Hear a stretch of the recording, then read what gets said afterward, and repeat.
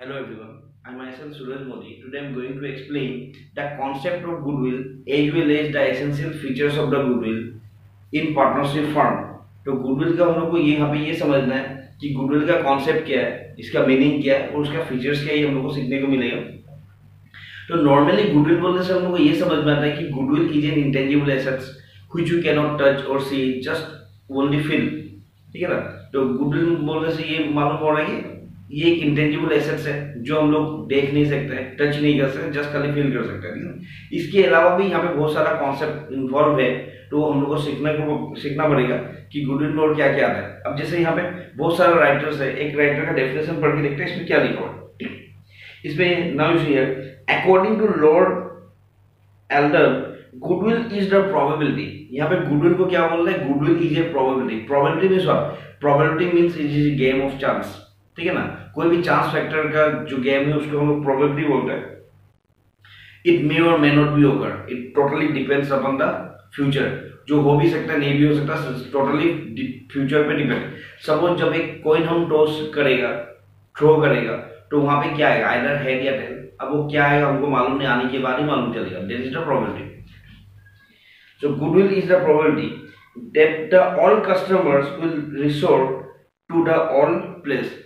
जब कोई all customer अपना ऑल प्लेस में, मतलब सपोज हम कोई सामान बिक्री कर रहे हैं, मेरा एक बिजनेस है, हम सामान बिक्री कर रहे हैं और मेरा कस्टमर बार बार मेरे पास ही आ रहा है, इसका मतलब मेरा फार्म का गुडविल है।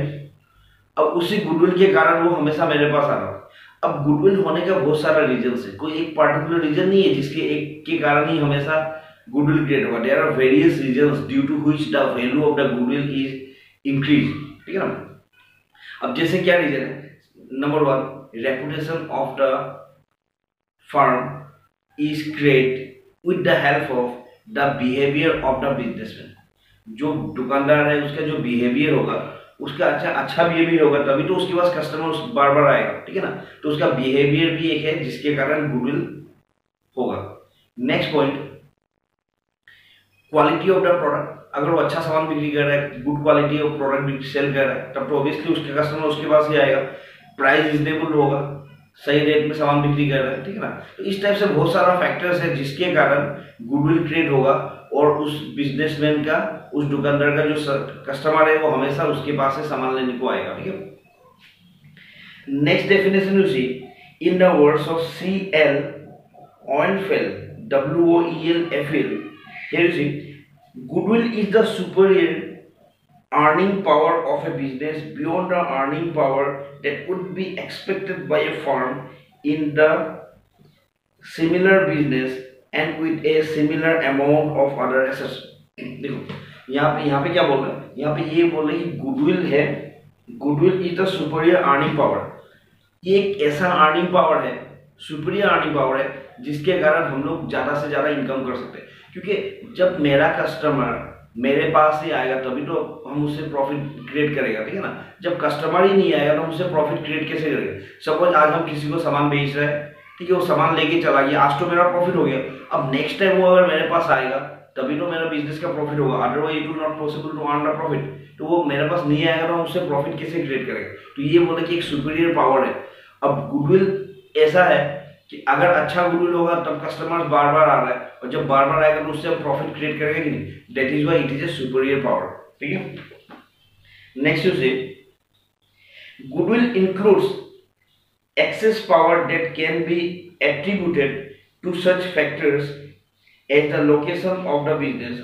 अब यहाँ पे ये बोल रहे हैं, goodwill includes access power that can be attributed as such factors as the location of the business. अब बिजनेस का लोकेशन के हिसाब से भी गुडविल क्रिएट करेगा। ठीक है ना। अब सपोज हम ऐसा जगह में बिजनेस कर रहे हैं कि जहाँ पे मतलब ज्यादा पॉपुलेशन नहीं है, ठीक है, तब जितना अच्छा बिजनेस हो, उसका क्वालिटी और प्रोडक्ट जैसा भी हो, प्राइस रिजनेबल हो, बिहेवियर अच्छा होगा, फिर भी वहाँ पे चलना पॉसिबल नहीं है। तो लोकेशन पे भी एक डिपेंड करता है, लोकेशन भी अच्छा होना पड़ेगा। नेक्स्ट, गुड रिलेशंस, मतलब बिहेवियर अच्छा होना पड़ेगा विद कस्टमर्स, कस्टमर के साथ, and employ and managerial efficiency. ठीक है ना। अब कस्टमर के साथ भी अच्छा होना पड़ेगा, प्लस मेरा एम्प्लॉय के साथ भी अच्छा होना पड़ेगा। तो एम्प्लॉय तो सामान बिक्री करेगा, है कि नहीं। अगर बिजनेस का जो ओनर है वो अपना एम्प्लॉय के साथ उसका रिलेशन अच्छा नहीं होगा तो वो कस्टमर से भी तो अच्छा रिलेशन नहीं करेगा। ठीक है। तो यही बोल रहे कि ओनर का तो अच्छा होना पड़ेगा, एम्प्लॉय का भी अच्छा होना पड़ेगा, प्लस मैनेजरियल एफिशिएंसी, तो वहां का जो मैनेजमेंट है वो मैनेजमेंट सिस्टम भी अच्छा होना पड़ेगा। So there are very simply we can say that there are various factors which we combine together, which we join together, then only it will possible to create the goodwill, तभी goodwill होगा, otherwise it will not possible to create the value of the goodwill, ठीक है ना। अब goodwill के बाद हम लोग को नेक्स्ट सीखना है essential features, features of goodwill। अब हम लोग को फीचर्स ऑफ गुडविल जानना और फिर से इसमें कैरेक्टरिस्टिक्स ऑफ गुडविल भी बोल सकते हैं हम लोग। Now you see features one by one. मतलब अभी हम लोग गुडविल एक्चुअली फीचर्स और कैरेक्टरिस्टिक्स बोलने से क्या हो, जो कॉन्सेप्ट हम लोग पढ़ के आए उसी कॉन्सेप्ट को जब हम ब्रेकअप कर देगा, उसको पार्ट बाय पार्ट कर देगा, तो वही वहां से फीचर्स निकल के आ जाते हैं। फिर भी हम एक्सप्लेन कर देते हैं point one by. Now see your first point, goodwill is an intangible asset. ये हम लोग डेफिनेशन में मीनिंग में पढ़ के आए। तो गुडविल क्या है, it is an intangible asset means which we can not touch और सी, जस्ट ओनली फील। तो this is one of the features of goodwill. It has a definite value, इसका एक वैल्यू होना पड़ेगा, डेफिनेट वैल्यू।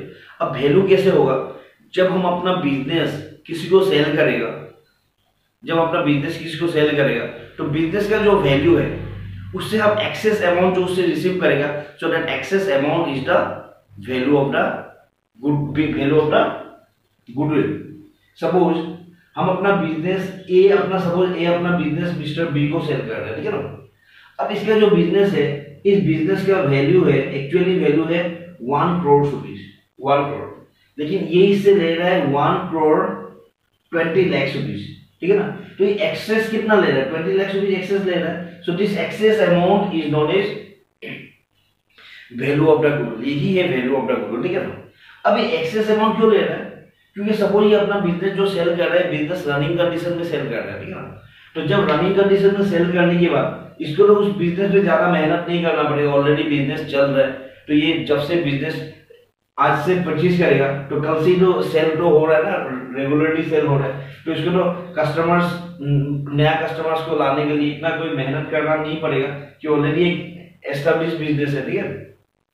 तो इसके कारण ए बी से कुछ एक्स्ट्रा अमाउंट ले रहा है, and that is the suppose here 20 lakhs, so this amount is known as value of the goodwill, इसी को हम लोग बोलेगा value of the goodwill, ठीक है ना। तो अब डेफिनेटली इसका अमाउंट होना पड़ेगा। Next point you see, it helps in earning profits. Goodwill always helps to earn the profit.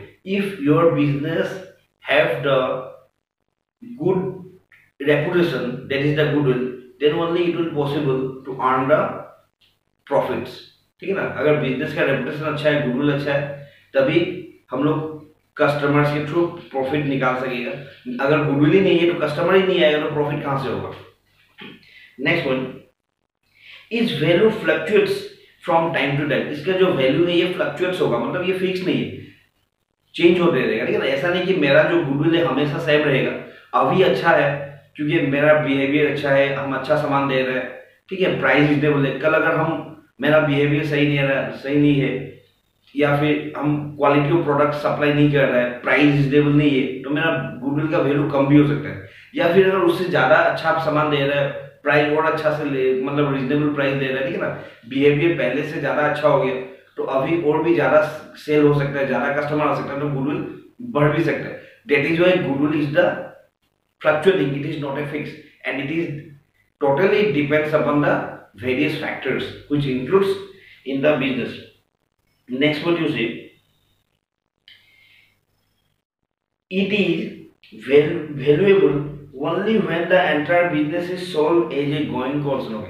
अब अभी हम लोग पढ़ क्या है, मतलब गुडविल का वैल्यूएशन कब होगा, जब एक गुडविल को रनिंग मतलब गोइंग कॉन्सर्न में सेल करेगा। गोइंग कॉन्सर्न मतलब बिजनेस चल रहा है, मतलब उसको क्लोज नहीं किया, चलता हुआ बिजनेस, मतलब रनिंग बिजनेस को जब हम सेल करेगा तभी गुडविल का वैल्यू होगा। अगर हम दुकान है उसको बंद कर दिया, क्लोज कर दिया, शट डाउन कर दिया, उसके बाद हम सेल करने के बाद उस बिजनेस में जो भी मेरा एसेट्स है, जो भी प्रॉपर्टी है, land and building, plant and machinery, furniture, stock जो भी है, उसको ही जोड़ के जो वैल्यू होगा वही हमको मिलेगा। लेकिन जब बिजनेस चल रहा है, रनिंग बिजनेस है, तो वहां पे बिजनेस में जो भी एसेट्स है वो सबका तो वैल्यू हमको मिलेगा ही, प्लस हमको एक्स्ट्रा अमाउंट भी मिलेगा। So that extra amount is the value of goodwill. So the value of goodwill is possible only when only when if you solve your business on going concern, and if the business is not in the going concern, then it will not possible to get some extra amount, and that extra amount is only the amount of value of the goodwill, ठीक है ना। तो जब running business को हम cell करेगा तभी हमको एक्स्ट्रा मिलेगा और वही वैल्यू ऑफ द गुडविल होगा। So these are the various features of the goodwill, ठीक है ना। अब इसके बाद इसमें और भी कॉन्सेप्ट्स है, जैसे हो गया नेचर ऑफ गुडविल, वो हम लोग नेक्स्ट वीडियो में कवर करेंगे। Okay, thank you.